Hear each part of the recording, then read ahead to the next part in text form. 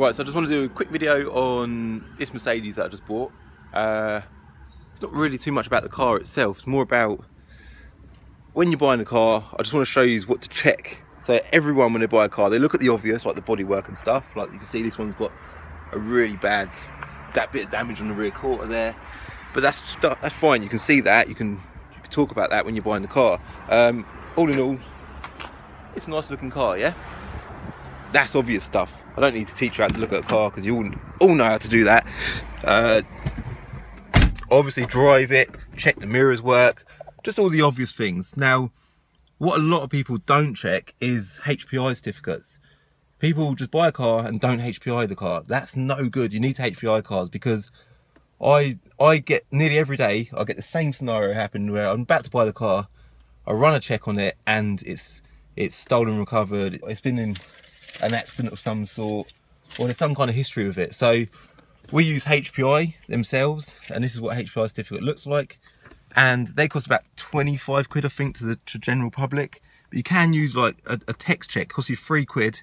Google DVLA text check or something like that, car check, and you'll find one there for 3 quid, and it checks all of these things, okay? Your vehicle ID, whether it's been stolen, if it's got finance, security watch, and so on. So you can see this one, just about to buy it, and it's got an insurance write-off alert. It says stop there, and then at the bottom of the page it says category D, insurance loss, vehicle damage but repairable, and it was done in 2013. Okay, so that affects the value of the car by about 25%. Now, the people that sold me this car, I believe them, they didn't know anything about it.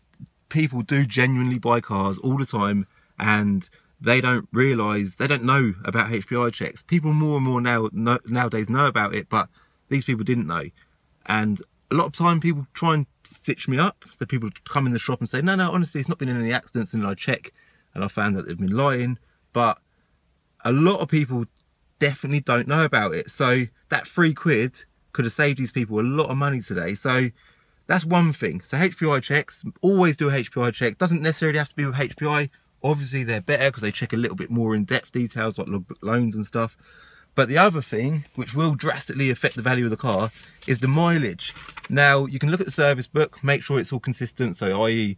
serviced every year 10,000, 20,000 miles, 30,000 miles, 40,000, and so on to whatever the mileage is today. The other way you can check, something that the government have done recently, is look at the previous odometer readings on all the last MOTs. So if you look down here, just make sure I'm pointing the camera in the right place. I am. So in 2013 it had done 77, 2012 66, and so on.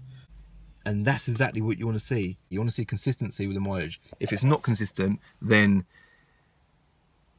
steer clear of it. Ring the DVLA. You can speak to the DVLA about it. But there's just a couple of things that I see every day. People just buy cars, they don't know about this MOT check thing, they don't know you can go online and check it out, and they don't know that you can do a HPI. The owners of this car, if they'd have done that, they'd have saved themselves so much money. And it's just something I see every day, and I think everyone should know about it. So just do your checks, people, all right? That's it. Right, so here it is. Sun's blinding my eyes, can't see nothing.